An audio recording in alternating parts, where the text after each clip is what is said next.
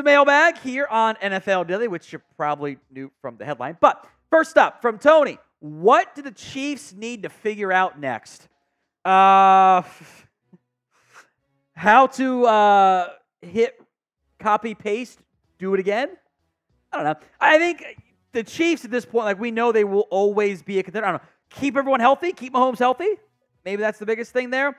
I think overall, left tackle, in terms of who starts for you, is you have 3 different top 90 draft picks or 95 draft picks on your roster right now at tackle as opposite Juwan Taylor, Lucas Niang, Wanya Morris, and Kingsley Suamataia. Is it Suamataia?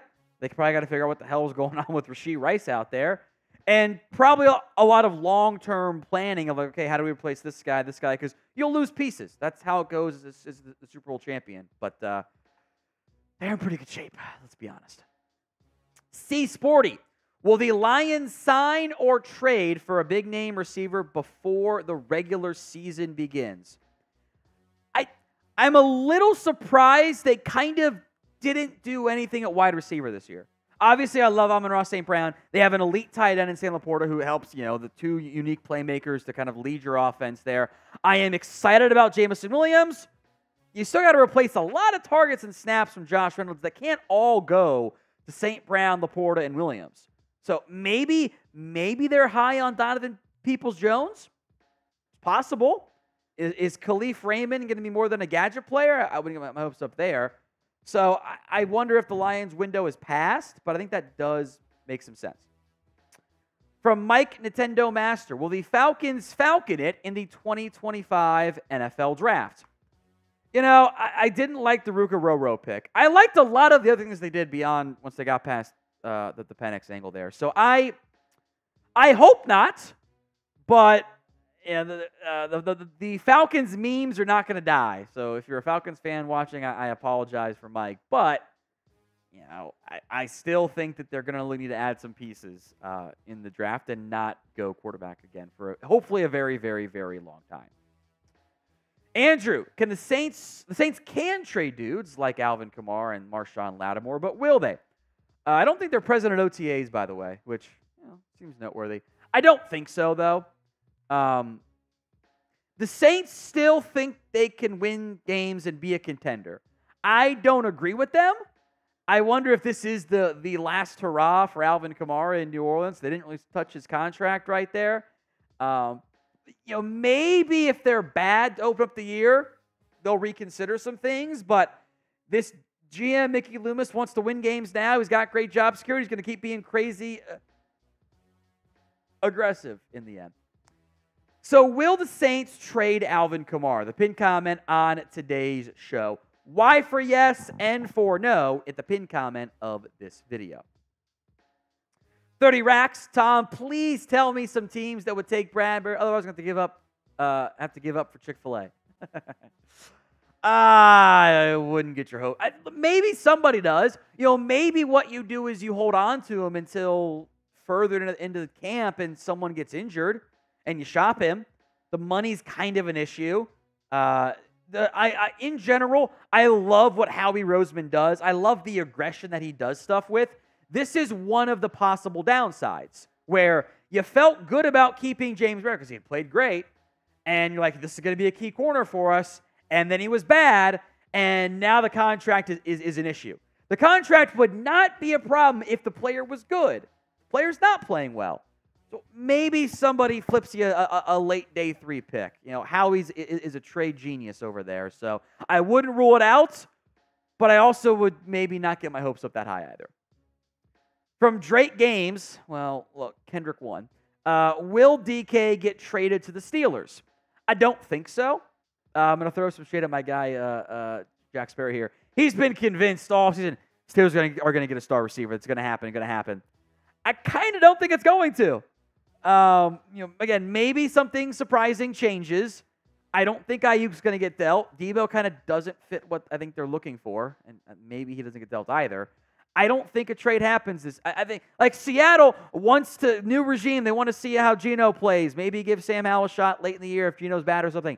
They don't normally trade away talented young wide receivers. And I think at this, DK isn't even that young anymore. in terms of like how much he has left in the tank, how much better he can get. He's been about a perennial 1,000-yard receiver. So if that's like the ceiling, that's really good. People are like, he had a down year last year. I'm like, he caught 1,000 pass yards on only 66 grabs. Could have gotten the ball even more. I think he's still a great player. I think he's just kind of at his plateau, which is 1,000 yards every year. That's good. Now, today's show is made possible by Prize Picks. Prize Picks is daily fantasy made easy. With Prize Picks, you can turn $10 into $1,000 in a single game watching your favorite sports this summer. Prize Picks has you covered every week with different promotions, from lowering player stat projections on Tuesdays, which increases chance of getting a win, to getting your entry fees back if you have a losing lineup on Fridays. Over 5 million active members. Prize Picks is America's #1 fantasy sports app, and they'll give you a first deposit match up to $100 when you go to prizepicks.com/CLNS and use code CLNS. I always like the flex plays. It's a key part of my Prize Picks plan. You can get one wrong, still come out on top. My season-long Prize Picks looks like this: Mahomes passing yards, Dak passing yards, Lamb receiving touchdowns, and Micah sacks. All those numbers, the projected Prize Pick stats there, are far less than what they did last year. They stay healthy, they're going to hit it. So give me the more than on that. So download the app today at prizepicks.com/CLNS and use code CLNS for a first deposit match up to $100. Pick more, pick less. It's that easy with Prize Picks. Gavin Powell, since the Giants are in need of cornerback help, could they go out and sign maybe Stephon Gilmore, Xavien Howard, Patrick Peterson, Steven Nelson, a veteran that would help Deonte Banks? Honestly, I wouldn't be that mad if they just brought back Adoree Jackson. There's actually several good corners out there on the open market. My answer is yes. I think adding a veteran makes a lot of sense for New York. Take your pick. Maybe Xavien Howard would fit the defense decently. If you really want the vet mentor side of it, I think Patrick Peterson could be an intriguing fit too. Although maybe he goes back and plays safety. I think cornerback help would be smart. From Mike, with the Chiefs trade for Deebo Samuel. So do you guys remember when the NBA vetoed the Chris Paul trade? I think the NFL might have to veto the Deebo trade. Deebo's not the guy that he was. That's why he's potentially available. The injuries kind of added up, I think, a little bit there, and injury concerns remain.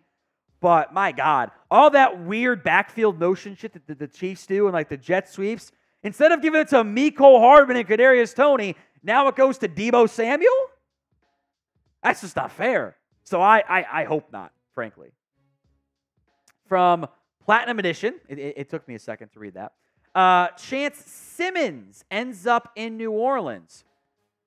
It's the Saints, so even though they never have any money, and then all of a sudden they always do because they get how to manage the cap.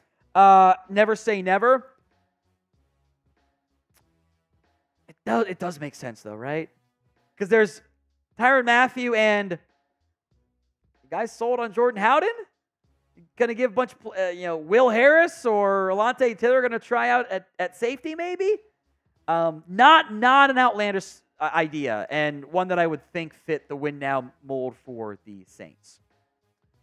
From Sawyer, why are players like Xavien Howard or Justin Simmons not signed? It's a great question. Howard might be because of the injury status there. Sometimes as these players get older, the NFL's not as high on them. NFL's ageist. They don't like old people. They're like, get out of here. We're going to go with the young, cheaper guy. So I think age is a factor there. It's kind of what Stephon Gilmore said. He wasn't wrong when he said that either. I think the timing has been a little tricky as well. Howard's coming off injury. Maybe Simmons wants to wait more till training camp. But it's a potential red flag. Okay, why aren't those guys signed yet? Why?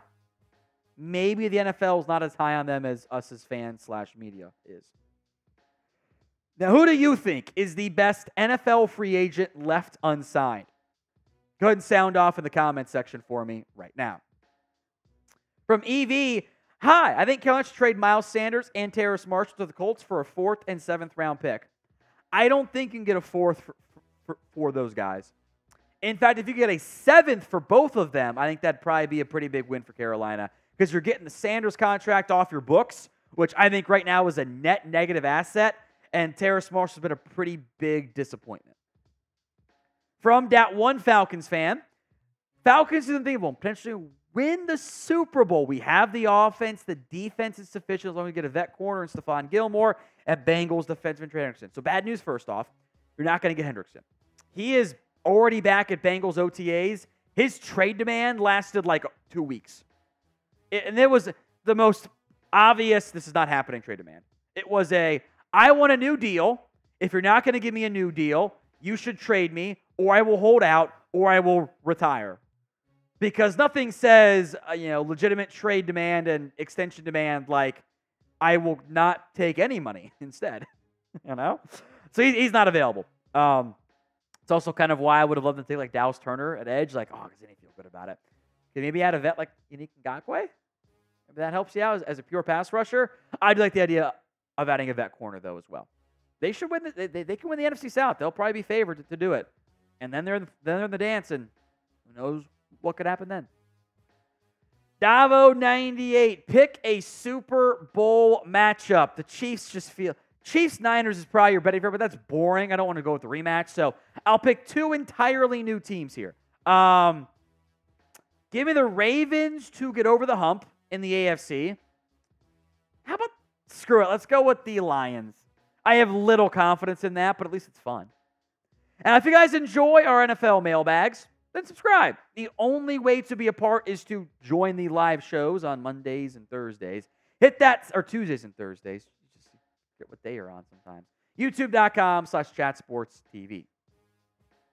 From Tony, what are the possibilities of the Chiefs to keep Mecole Hardman?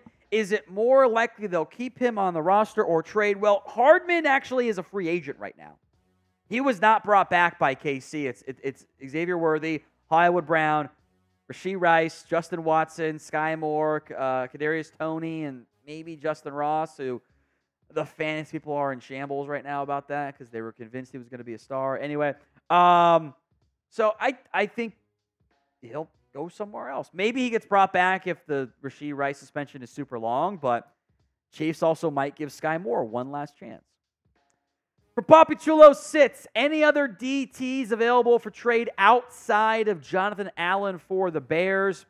Probably are some. It might not be the biggest of names. Maybe even like a John Ridgeway's available as a backup lineman for the Commanders, or a Fidarian Mathis, and they want to keep Allen. I don't know if any star DTs are available, at least for now. Can always revisit around the trade deadline. Maybe a team's struggling, they're not playing well, they're going to shop some stuff then. Maybe trade deadline ends up making more sense for Chicago. From Martin, if the Cowboys aren't going to pay CeeDee, Lamb, or Micah, why not trade one? Remember how the Cowboys operate. They don't pay, then they pay later on and pay more. So I think they'll get deals done for all those guys. Dak, we'll see. But CeeDee Lamb, I think that deal gets done around training camp. Micah Parsons gets done next year around training camp.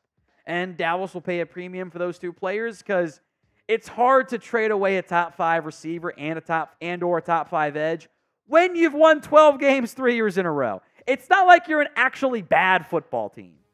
Now the playoff results are bad. The team isn't bad. I think you can also argue that Lamb and Micah, given their age and contracts, are probably among the most valuable non-QBs in the NFL. Players like Myles Garrett, Nick Bosa up in San Francisco, Justin Jefferson, Jamar Chase, who maybe Surtain and Sauce Gardner, maybe Penei Sewell too. Who is the most valuable non-QB in the NFL? Go ahead and vote in the comments. One more here from EV. Should Minnesota trade for Surtain? They genuinely do not have the draft capital. Unless they want to give away Justin Jefferson, which they shouldn't do. I think Surtain, who also I think works well for that most valuable non-QB question, he's going to get a bag. He'll be the highest paid corner in NFL history, and he's worth every penny of it. So I wouldn't get your hopes up for a trade for him.